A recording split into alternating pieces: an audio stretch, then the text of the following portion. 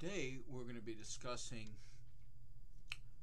God and the Good, and that's by Kai Nielsen, and a contemporary philosopher. And this subject is really the subject of the divine command theory, or let's put it this way. The expression divine command theory is kind of an umbrella expression, and it's describing a number of interrelated theories united by the belief that God determines what is right and wrong by God's commands and prohibitions. There are lots of questions we could ask about such a theory. Certainly it's one of the most popular theories historically, and it's certainly true that many people learn about right and wrong through religion. In fact, for many people, that is the primary, if not the only, source of how they learn about right or wrong. But the question arises whether, philosophically speaking, someone needs to believe in a particular religion and in particular God to determine what is right and what is wrong. Now, what's going to happen is Nielsen's going to argue that we don't require a belief in God or any particular religion to determine right and wrong. He doesn't go into great detail in this essay about that, but he would say that we can have good reasons for thinking something's morally good without necessarily being religious. I mean, for example, if some practice, social practice, helps us get along with one another, helps us prevent or reduce social conflict, helps us reduce or prevent suffering, then he would say that gives us a reason for approving of that social practice. So he thinks that we can draw all sorts of moral distinctions. We can believe that honesty is morally good without necessarily being religious or believing in a particular God. Okay, so certainly that's what he believes. He doesn't deny that many people learn about morality through religion. He doesn't deny that. And furthermore, he accepts the idea that if someone believes in the God of ethical monotheism, such as the God of Judaism, Christianity, or Islam, then that person is going to believe in moral goodness. Now, why is that? Well, his belief is that if you believe in the God of ethical monotheism, and I gave you examples of 3 religions that would qualify as ethical monotheism, then the goodness is supposed to be part of God's nature. So it's like saying if you believe in puppies, then you're going to end up believing in young animals, because that's part of the definition of a puppy. If you believe in triangles, then you're also going to believe in 3-sided figures, because that's part of being a triangle, right? An essential part.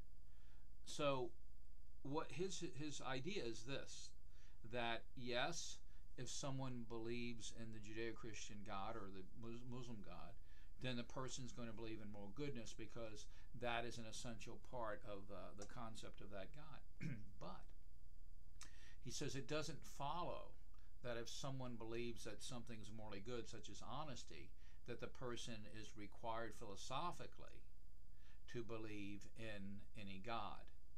Okay, that's really his main thesis. Okay, now before he gets there,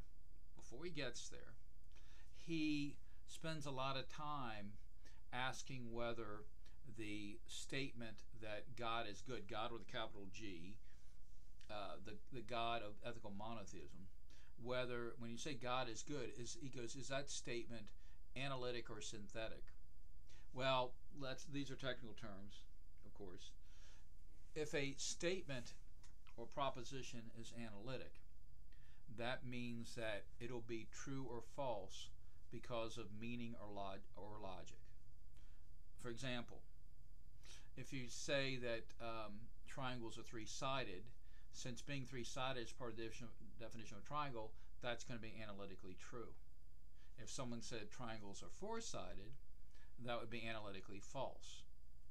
Okay, Now, why? Because in virtue of the definition, we can determine these things. We don't have to go outside and check or enlist the aid of a scientist, right? Okay, same thing. A bachelor, if you say bachelors are unmarried, that's analytically true. If you say bachelors are married, that's analytically false. Okay, now also, suppose you say that so-and-so is either president of the United States or the person isn't. Let's say Donald Trump.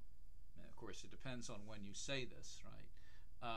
But suppose whether it's going to either be the case that Donald Trump is president at a given time of the United States or he isn't, and that is analytically true, right? It's true.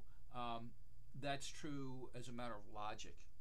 If someone says, you go, what do you do for a living? And you go, well, I'm either a firefighter or I'm not a firefighter. Well, that's going to be analytically true regardless of what the person does, right? It's just like the weather. If you said it's either going to rain within the next 5 minutes outside my front door or it's not. Now, technically that's not a weather report, but it's analytically true as a matter of logic. But anyway, the point is that an analytic proposition or judgment or statement is one that is going to be true or false in virtue of its meaning or logic. Now, the non-analytic or synthetic statement would be true or false, but not in virtue of meaning or logic. So if someone says that, I don't know, that they have a yellow car, that would be a non-analytic proposition. That's not true because of meaning or logic. If someone says it's, I don't know, it's 62 degrees Fahrenheit outside his or her front door at a particular time, that would be a non-analytic or synthetic proposition. So then, okay, so let's get back to the statement that God is good. Okay? So if you're talking about the God of Judaism, Christianity, and Islam, for example, and that's the God he's speaking about, because he's talking about the divine command theory in particular relation to that God. He's not talking about Zeus, because the Greeks, of course, did not think that it was an essential part of Zeus's nature that he was good. In fact, they would be the first to admit, at least the ones who believed in Zeus at a particular time, that Zeus had a lot of human foibles or weaknesses that we would recognize in human beings as weaknesses. But anyway, the point is that, okay, so you take the statement that God is good, with God with a capital G, the God of ethical monotheism. And then he asks, is this analytic or synthetic? And then he comes up with the conclusion that it's analytic. And why does he say that? Because he says it embodies a partial definition. In other words, when people learn about the God of Judaism, Christianity, Islam, that God is supposed to be, as a matter of definition, good. It's not just to be an open question whether that God is good. Okay, so it's kind of like puppies are young. That's a partial definition of a puppy. So he says, to the extent that someone believes in that God, the person must believe in moral goodness. And this again is the point that I was trying to make earlier about his position. He's saying that someone can believe in moral goodness, believe, for example, that honesty is morally good without necessarily believing in any particular God. Okay. So what he wants to argue is that, yes, many people learn about religion, morality through religion. Yes, if you believe in a particular kind of God, like the God of ethical monotheism, you're committed to a belief in moral goodness. But a belief in moral goodness, a belief that, say, honesty is morally good, doesn't commit one to a belief in God. And so to that extent, what he's saying is that morality doesn't philosophically depend on religion or any religious belief. Okay? That's really the essence of his position. Again, the essence of his position is that if someone believes in the God of Judaism, Christianity, or Islam, the person's committed to the belief that there's moral goodness because that's supposed to be an essential feature of that God. Yet, it is entirely possible, he believes, to believe in moral goodness and to believe, for example, that honesty is morally good without necessarily believing in any particular religion or believing in any God. And that's more or less the essence of his essay. Okay? and that God in the Good by Nielsen.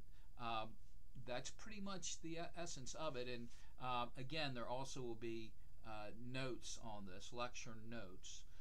But if you understand what I'm saying here, then you'll pretty much understand the essence of what he is trying to show.